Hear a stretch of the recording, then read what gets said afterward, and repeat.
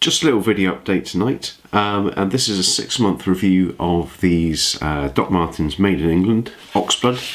I have already featured these, but that was in a side-by-side comparison with some Solo Air.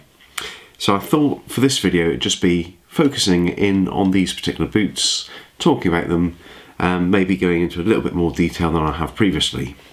So for the benefit of viewers who haven't watched earlier videos, I've worn these boots for about 6 months. I have worn them in circulation with other boots, but I've been using these for work, the walk to work, and I reckon these have probably done 220 miles. So they've had a fair old wear in that 6 months, and I thought it was probably time just to reflect on how they're built, whether these represent good value, whether these represent a good boot from Doc Martens, because I've had some problems with their outsourced boots. They're made in China, they're Vietnamese boots. Had a couple of boots fail on me, so I really wanted to share how I'd found these boots and share some thoughts about whether they're worth the extra money. So these come in at about £179, so they are a premium boot from Doc Martens. So to cut a long story short, I have found these to be a much better quality, which is really pleasing because this is a made in England boot. This is probably the sort of the last hope for Doc Martens, because they've constantly cut their qualities and outsourced their product. So it is pleasing to report that these are a fairly decent standard. That's not to say they're perfect. There are a few things which we'll get into where, you know, there's quality control issues, longevity issues with the soles, but nice leather, nice quality, simple and robust build. Very much the build quality, it seems, of the boots in the 90s, which made them famous. A gentleman called Rose Anvil, absolutely fantastic leather worker, very knowledgeable person. He's dissected both made in England boots and the 90s boots, which he bought sort of old stock on eBay, and they're built very, very similar, so reliant on a very simple felt midsole. So quite interesting just to see that these do still maintain that sort of late 90s, early 90s sort of heritage, and they're built the same. So if you want to have old school Doc Martens, definitely made in England. One thing I would say is be careful with the sizing, because whilst I feel that I know Doc Martens boots, I've had half a dozen pairs at least in the last few years, these are by far the narrowest last.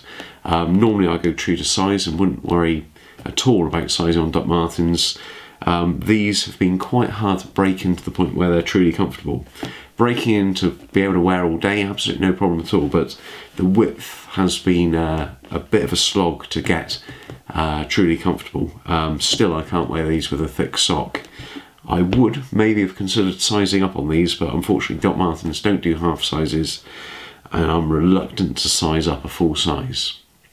But let's get into some detail, and I'll show you around the boots and share some thoughts. Okay, coming in for some close-ups and really looking at these boots in some detail. Before we get into how these are worn, there's a couple of quality control issues which bothered me a little, certainly when I first picked these up. On the sole, the way they've finished, there's a little bit of a sort of wobble right in the edge, and a slight bit of undercutting where the edges aren't quite true. I think after some reflection, I think that's probably just sort of part and parcel to the sort of handmade aesthetic on these. The little wobble does sort of mirror the stitching detail there, so it's where the machine tracks around.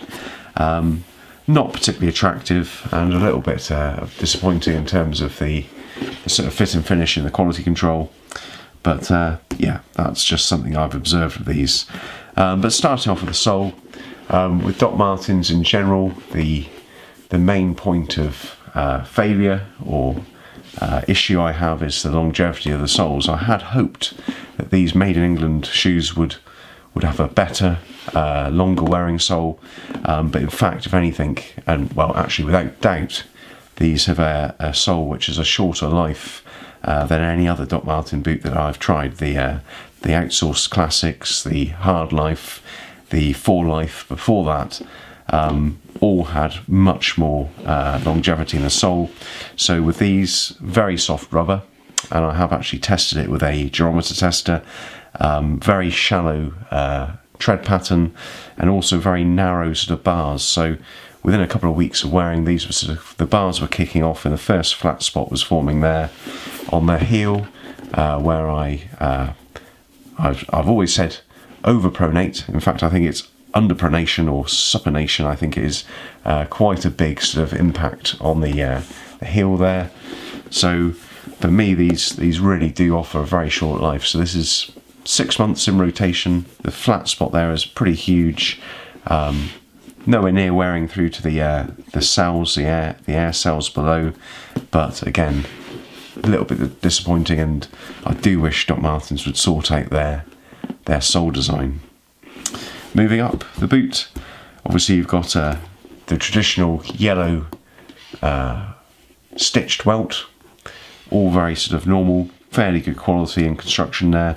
And then you get on to the rather lovely Quillian leather. This is a corrected leather. It is sort of a coated leather, which I do struggle with a bit. I've always believed that the Doc Martens Wonder Balsam was the product to use, but on reflection I just can't get it soaking. It really doesn't do much good. So it can maintain a sort of a waterproof sort of shine, but it doesn't do much to soften this leather. So I'd love to have your suggestions on what would be a good product to use on this, something which would get into the grain of the leather, actually make it a little bit softer and look after a bit more. With this corrected leather, you do get sort of almost a plasticky coating. Aesthetically, there you see on the toe where the main creasing occurs, that finish has sort of worn off or sort of cracked away. It's not split, it is purely aesthetic, I think, where the coating is failing on there. But again, a little bit disappointing, but I think part and parcel of this product, and certainly this colourway, is not very forgiving. Moving up the boot, the stitching's fine, all the qualities are there. No real quality control issues about how the boot's put together, mainly down to the sole down there, the material of the sole, and some of the finishing on the sole. Inside the boots, I will show you this boot. I've taken off the laces, so you've got obviously a bellows tongue. The tongue on these is critical to the break-in and comfort. What I find is that until you've got that tongue to conform with the shape of your upper foot, your heel will not sit comfortably in the heel cap. So the sooner you can break in that tongue, the quicker you're going to have a comfortable boot, really. So inside you've got a very simple construction, a sort of fibre insole, nothing more than that. A little bit of a lined vamp, if you can see that on the front there. You can see the fibre fabric liner.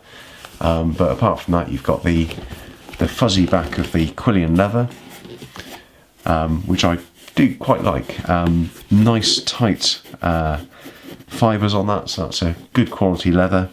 And I do like the fact that it's not dyed all the way through, and you've got that sort of that fuzzy feel to it, because actually it does remind you this is actually, despite the finishes on the outside here and all the corrections that have gone on, this is still quite a good quality heavy leather, which is quite nice to be reminded of sometimes. Inside you've got the heel cap, which is simply a sort of fibre cap, or it might be corrected or sort of engineered leather.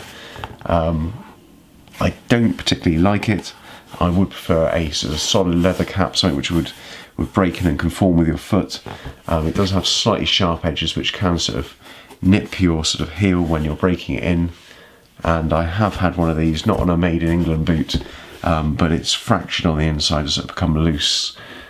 So not sort of a heel design I particularly like. I much further sort of the leather heel caps you might find in Red Wing boots, but again, probably very faithful to the history of Doc Martens and how they're put together. Up at the top, unfinished, but no issues there. Obviously the heel tab, yeah. One thing that I have found with Doc Martens is that the laces can be of appalling quality. These have held up pretty fine, slightly sort of fluffy and worn, but no breakages and pretty serviceable overall. Okay, well that brings us to the end of the video. I hope that was useful. If you want to find out a bit more about these boots, their history, their relationship with Solitaire, how they compare to Solitaire, this is a pair of Solitaire boots there, do check back on my channel because I've done quite a lot of coverage of those two brands and side-by-side comparisons as well. If you haven't seen my channel before, please check it out. Very much into quality footwear, American heritage brands like Red Wing, formal boots like Herring and Barker from the UK, everyday carry, fountain pens, pen knives, bit of cycling, bit of running, bit of guitar. Check it out, we might share some other common interests. Of course, if you like this video, please give it a thumbs up. Hope that's helpful. I'll see you for the next video. Thank you very much. Bye bye.